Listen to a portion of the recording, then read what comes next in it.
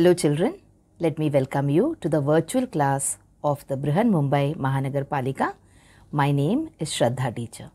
Children, we are in the middle of this COVID-19 pandemic, and because of that we are not able to go to school, but that doesn't mean we are going to stop learning.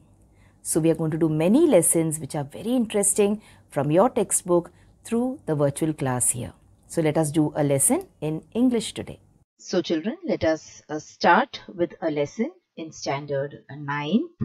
Subject is English, and this particular lesson has got something to do with art and to paintings, etc. And what is the name of the lesson?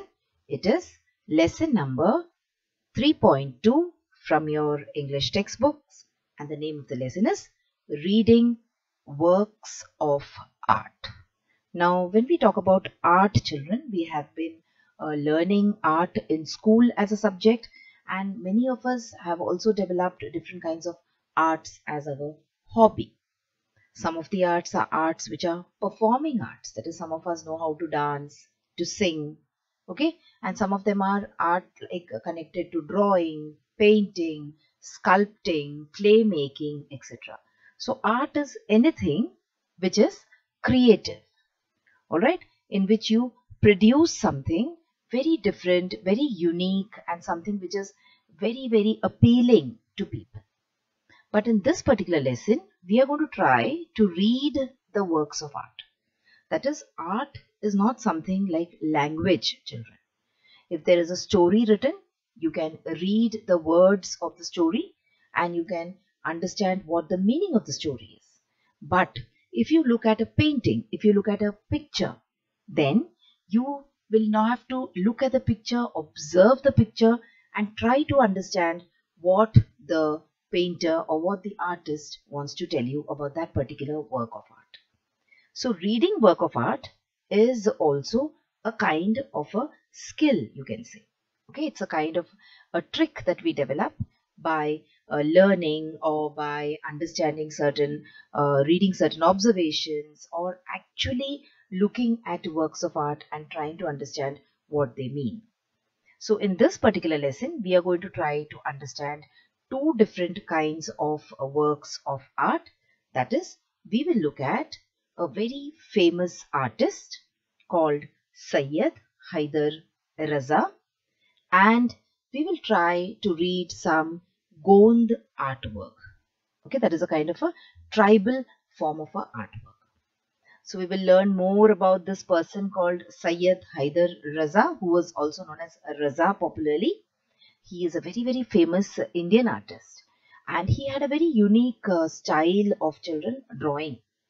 Now, when we learned to draw in school, when we were in the first standard or second standard, when our teacher used to make us draw things, I remember I used to draw an apple, or I used to draw two hills and a coconut palm and a small hut and the sun rising above the hills. But this very famous artist, Sayyid Haider Raza, he had a very different theme of painting. So he used to draw geometric shapes. Okay, he used to make use of vibrant colors, he used to make use of different combinations and compositions. So his paintings were very different from the other paintings that you can see around you. So certain artists, they will draw nature, they will draw people, but Sayyid Haider Raza, he had a kind of a geometrical inclination, you can say, or he was inclined, or he was a little bit more interested in drawing about these artists, these shapes, the various geometrical shapes that we have. So we have been learning about geometrical shapes. That is, we know that there are circles, there are triangles, rectangles, square, etc. So he used to make a combination, a unique combination of all these geometrical figures and produce a beautiful painting. And then we will talk also about the Gond art. Now the Gonds, they are a kind of a tribal people, okay, and they are found in various states in India. That is, they are found in Madhya Pradesh. Some of the Gond people, you will find them living in Maharashtra, Telangana, Andhra Pradesh, Odisha, etc. So these tribal people, they have a very particular and unique style of painting. Okay, we will look at some of their work of art also. So if you have your English textbooks with you, I will ask you to open your textbooks and come to page number 62. Now, I will not be, of course, reading the entire textbook and explaining each word to you. I will be just giving you an overview of what is there in the textbook. So, what will help you? When you read from the textbook, it will help you to understand the lesson better. Alright, so now come on, as we usually do, we look at certain exercises from our warming up part. So let us take the first exercise in our warming up part, which has got to do with colors. So when we are talking about drawing, when we are talking about painting, colors are an integral part of drawing and painting. So let us look at this exercise, which is connected to or related to colors. And of course, it has got a connection to English language also. So we are supposed to complete the idioms using the appropriate color terms. So there are a number of idioms in English or phrases which we ordinarily use a lot, which is based on colors, which has got a mention of the various colors. So come on, let us see which are the idioms which use colors in them. So look at the first one. Give someone a dash look. So when you look angrily at someone, or when you look at someone with a dislike or distrust, then which color do we use there to show someone that we are a little angry with them? So how will you phrase that idiom? So you will say, give someone a black look. So when you give someone a black look, doesn't mean you've put on black color on your face and then you're looking at the person. It means that you're looking at him with anger. So this is another way of saying that you're angry when you give someone a black look. Then you have the dash sheep of the family. That is a person who brings bad name or who brings disgrace to the family. Someone who must have got involved in some kind of crime or something like that. So what sheep do you call that person? You call him the black sheep of the family. So sheep are usually white in color, light in color. So the black color sheep stands out of the crowd, isn't it? It is a thing which is not very usual, something out of the ordinary. So a black sheep is a person who brings disgrace, who brings bad name to the family, who damages the reputation of the family. Then you have the next one, a dash list. So a list of defaulters. Now this sometimes we hear it when people do not attend a school or college on a regular basis. They are absent a lot. Then the name comes up on the blacklist. Isn't it? Next one, a dash belt. So an area of fields, woods. And when you talk about fields, what color comes to your mind? When you talk about forest, what color comes to your mind? Yes, the color green. So you call it as a green belt. A green belt is an area where there are lots of fields and there are lots of woods. Okay, woods means forest. The next one, to have dash fingers. Now look at the description. Someone who is good at gardening. So if I'm good at gardening, it means I'm good at plants. I'm good with plants. The moment I work with plants, the plants grow well. So that is called as being good with gardening. So what kind of fingers would I have if I'm good at gardening? I will have green fingers. Alright. The next one, be dash with envy. When you're very jealous about someone, what do? You become green with envy. It doesn't actually happen. Okay. A person who's a good gardener has got ordinary fingers like we have. The same color fingers that we have. But we call it as green fingers. We call it as going green with envy. No one actually changes color. These are all idioms. Give someone the dash signal. So when you give permission to do something, when you're in traffic and suddenly you get permission to move ahead, what is the color of the signal? It is green. So to give someone the green signal. A bolt from the dash. A sudden shock or a sudden surprise is called as a bolt from the blue. Okay. Out of the, suddenly when something happens, something unexpected happens, what do you say? Out of the blue he came to see me. So suddenly he came to see me. It was very unexpected. Once in a blue moon again means very rarely. Alright. once in a blue moon. So all these words, whenever there is a word blue, it has got something to do with rarely, unexpectedly, suddenly, surprisingly, etc. Let's go to the next one. Vanish into the dash. So you leave without a trace. Someone who just becomes gayab, you can say in Hindi. So vanish into the blue again. Now we go to the next one. Dash blood. So someone who's from a royal family. Someone who's from a family of kings and queens and princesses. Okay. So who are these people? They are called as blue blood. So you see the word blue is used a lot for phrases in English language or from idioms in English language. Next one is dash-eyed boy. Someone who's your favorite person is again a blue-eyed boy. That person might have black eyes or brown eyes or green eyes, but you call him as a blue-eyed boy if he is your favorite person.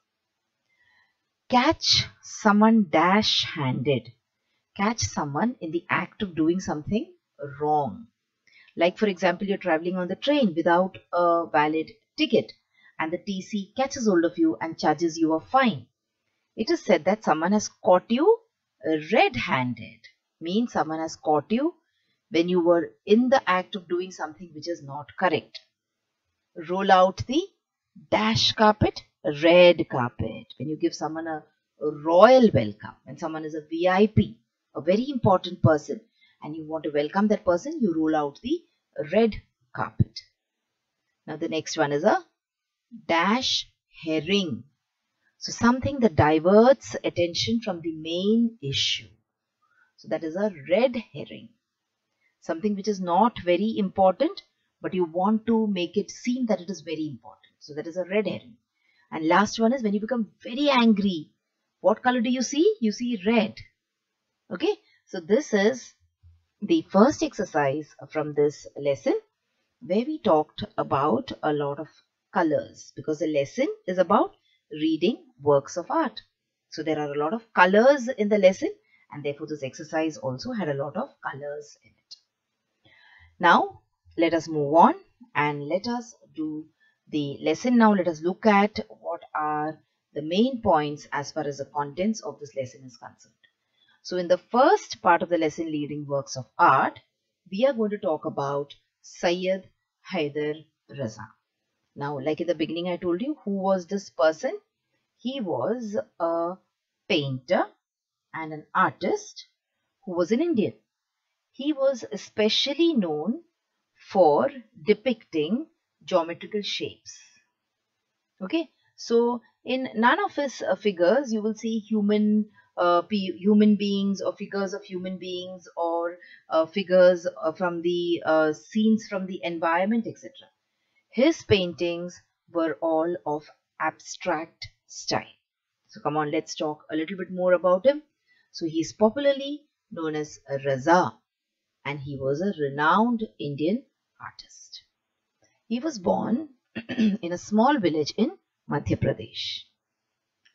And he drew simple geometrical shapes where he used striking color combinations, captivating compositions, and some of these characteristic features are called in colors blue and orange.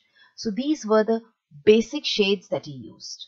He used the colors blue, various shades of blue, and the color orange and various shades of orange. Okay. See, so you can see some of his pictures here. So the dominant colors are blue and orange. He was honored with all the 3 Padma awards. So these are the awards which are given away by the government of India, and they are supposed to be very prestigious awards. So he was honored with all the 3 Padma awards. So he was a Padma Shri awardee, he was a Padma Bhushan awardee, and also a Padma Vibhushan awardee. So all these 3 awards were given to him, or he was honored with all the 3 Padma awards. Then this great artist, he passed away on the 23rd of July 2016. So very recently, hardly 4 years ago, we lost him. He was 94 years old. Alright, so he did a lot of work in his field, and finally he got a lot of acclaim also. He got a lot of praise and recognition in the form of awards, and he lived a long, fruitful life. He passed away at the age of 94. So this was about Sayyid Raza.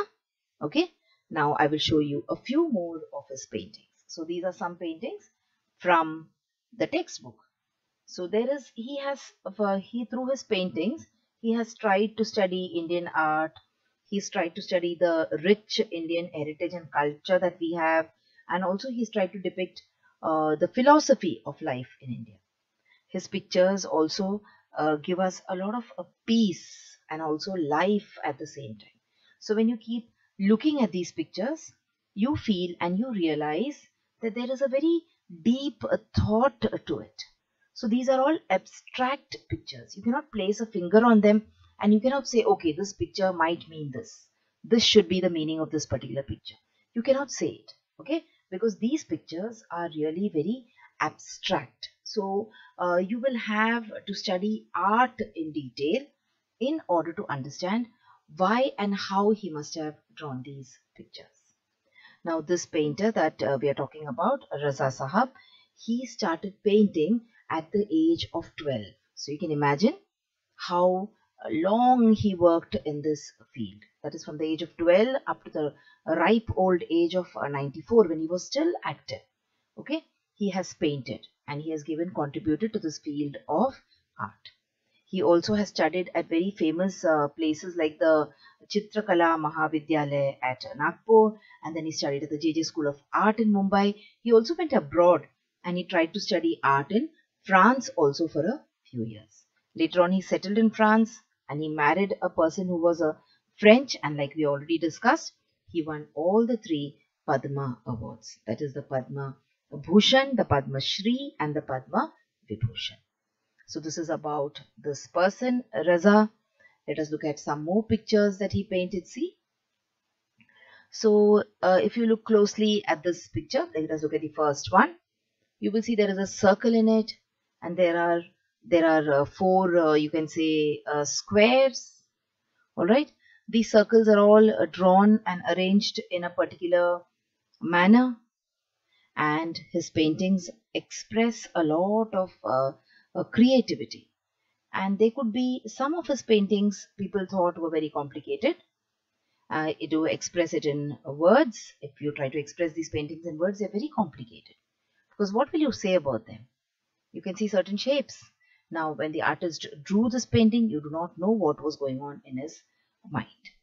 All right. But he used a lot of lines and he used a lot of colors in order to express the deep thoughts that he had. So these are all extraordinary compositions. Compositions were very, very different from the other paintings that you might have seen. You can also take a look at the paintings which are there in the textbook. These 2 are not there. You will not find them in the textbook, but you will be able to see certain pictures in your textbook also, where you have a beautiful picture of Raza Sahab drawing something, okay, in circles. So if it is on page number, if you have come to page number 62, you will be able to see a picture of Sayyid Raza creating a painting where there are a lot of circles which are concentric, one circle inside the other. So this was about Sayyid Haider Raza. So along with seeing the lesson, you can also read the lesson at the same time. Alright, so you will get better idea or better insight into what Sayyid Haider Raza wanted to depict through his paintings. He also said that my work is my own inner experience and involvement with the mystery of nature and form, which is expressed in color, light, line, space and light. So this is what he wanted to say about his own paintings. He said, it is my own inner expression. So I have tried to express what I feel inside of me. Okay. So this was the first part of the lesson. This lesson is divided into 2 parts. Like I told you, the first part of reading works of art was about this very famous painter, Sayyid Haider Raza, and his paintings. Now moving on, let's come to part 2 of the lesson, where we will talk about the Gond art. So what is Gond art about? So Gond art is a tribal form of an art. Okay. Now when you say tribal, it means it has been developed and preserved by the Gond tribal people. So there are different kind of, you can say, tribes. There are different kind of communities of people. So around Maharashtra and Mumbai, you will find a special community of people called as the Kolis or the fisher folk, isn't it? In the same way, these tribal people, they usually live in and around the forest area. So these people, the Gond tribal people, you will see them in the states of Madhya Pradesh, Maharashtra, Telangana, Andhra Pradesh, Odisha, etc. And they have a rich tradition and culture. And when we try to understand their culture, when we try to listen to stories about these people, we come to know that they have lived for thousands of years, even before the other people could come and reside in our country. Now, the Gond tribe, they use a particular language which is very, very similar to the language Telugu, which is spoken by the people of Andhra Pradesh, and which is a Dravidian language. So the Gond people, when you look at the states, when you say Maharashtra, Madhya Pradesh, Andhra Pradesh, Odisha, these are all states in the central belt of India. So you will not find them in the extreme south, and you will not find them in the north part of India. Also, there are some. So they are people who are spread mainly in the central part of India. Now, like I told you, there are people who live in the forest. So come on, let's take a look at all their paintings. So see, these are some paintings drawn by the Gond people. So what do you see commonly in all these paintings? So the first painting, I can see a few birds. In the other one, I can see some fish. In the third one, I can see a creature, which I don't know, maybe it's a lion or it's some other kind of imaginary creature. So basically, all these pictures depict animals, isn't it? When we say that they used to stay in the forest, they were tribal people, it means they were in close proximity to nature, and they used to draw about nature. So what was the canvas that they used to draw? Where was the place that they used to draw? They used to draw pictures on the earthen walls of their houses. So they used their homes or the walls of their homes as a canvas in order to draw these beautiful pictures. You will see that the Gond art is a medium of recording and preserving whatever they used to see. Now children, in today's times, you will see that whenever we go to visit a place, whenever we see something interesting, whenever we see something new, immediately we pull out our mobile phones, we pull out our cameras, and we try to click pictures so that that memory is saved for us, isn't it? What we have seen is preserved forever in those pictures or in those photographs. But in the ancient times, there was no such technology where you could record things. So people used to draw, and they used to use different kind of natural products, such as they used to use mud of different shades, they used to use the juice of plants, they used to use leaves from the tree, bark of the trees, flowers, fruits, and even things like coal and cow dung, charcoal. All these things were used by these people, interestingly, in order to draw. So just take a close look at this picture, children, where you can see birds, fish, and an animal, which seems to be imaginary to me. So these animals, these paintings, just observe them carefully. They have so many colors in them, in different shades. Alright, remember, they were drawn at a time when there were no chemical colors available. So how did they draw? They made use of all these natural things. That is why it is very interesting and very enriching in order to see these natural tribal work. There is one more tribal work which we all know of, and it is very close to home in Maharashtra. That is a Warli paintings. You must have seen how they use white color to paint on the brown walls, and they paint stick figures on the brown walls. So Warli paintings are also very important and very, very popular, and we must have seen it. Okay, so see how beautifully and how simply they have drawn these pictures. So you will see that the pictures are very attractive, and also the pictures are very lively. See the way they have drawn it, the kind of colors they have used, and the manner in which the pictures have been drawn. Just look at this picture. It actually looks like there are two birds trying to peck at a particular stem. So this was the way or the style in which they painted. They used dots a lot. So you can see a lot of dots here. They use straight lines. They used curved lines. Okay. They used to make draw circles and various shapes also, which were curves. So here you cannot see sharp lines. You cannot see lines which are like in the form of a right angle, or lines which are a part of a rectangle. So we can see all curvy lines over here.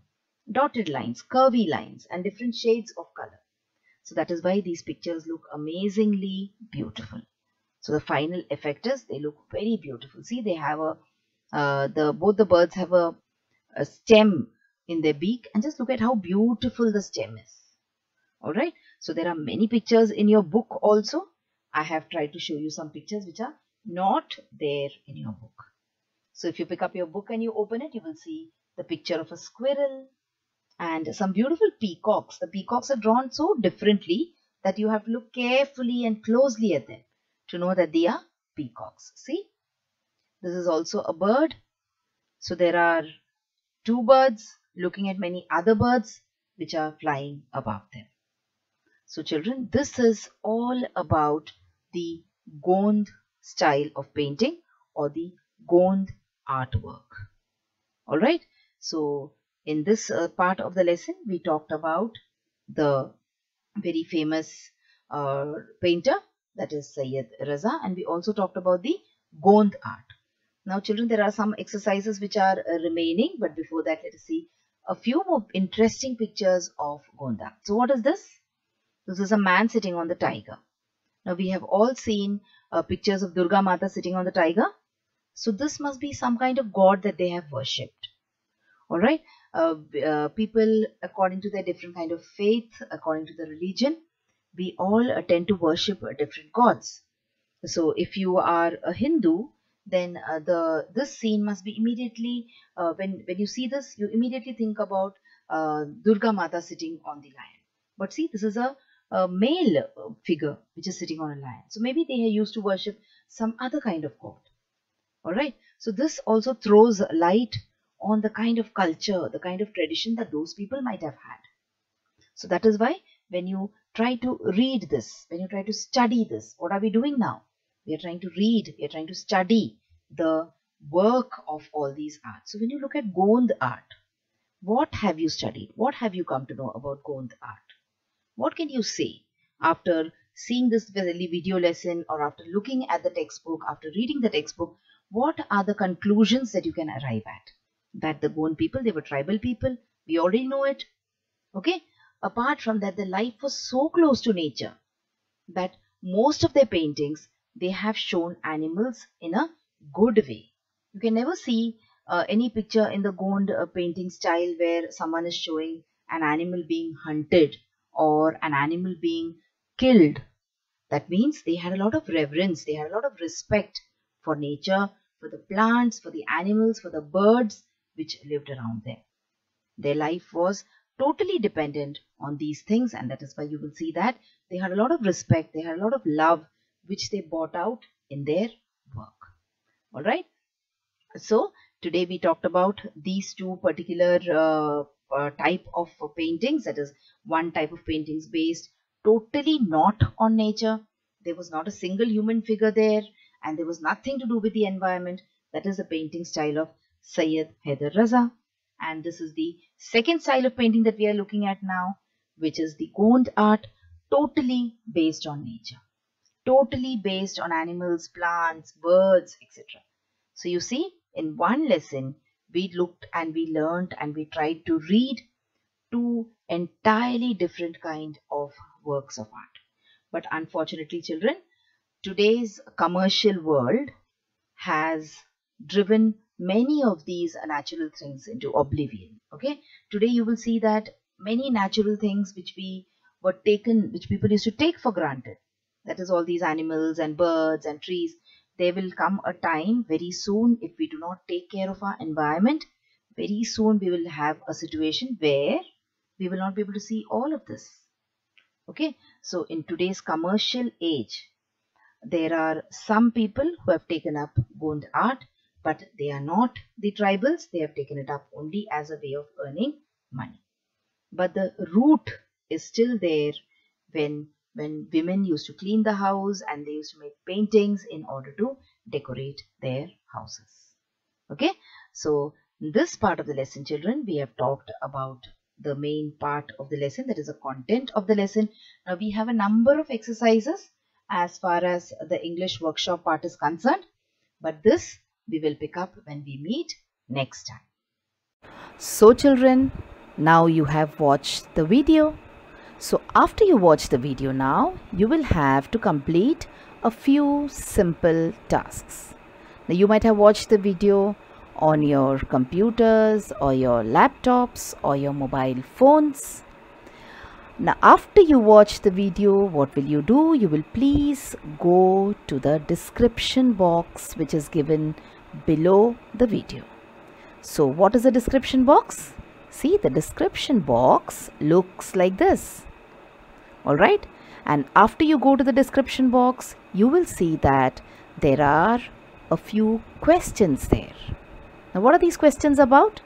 These questions are about the lesson that we just learned or the video that you just watched. So what will you do? You will think back properly about the lesson and you will try and answer these questions and note down the answers in your notebook if you want. Okay? After that, we have another task waiting. You will also click on the link which you will find in the description box to fill up the Google form. So now what is the Google form, children? It is nothing but a simple form. There are a few simple questions there about the video which you just saw and also about yourself.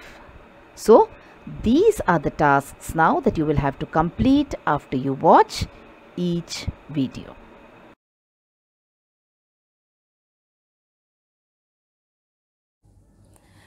So children, wasn't that a very interesting lesson?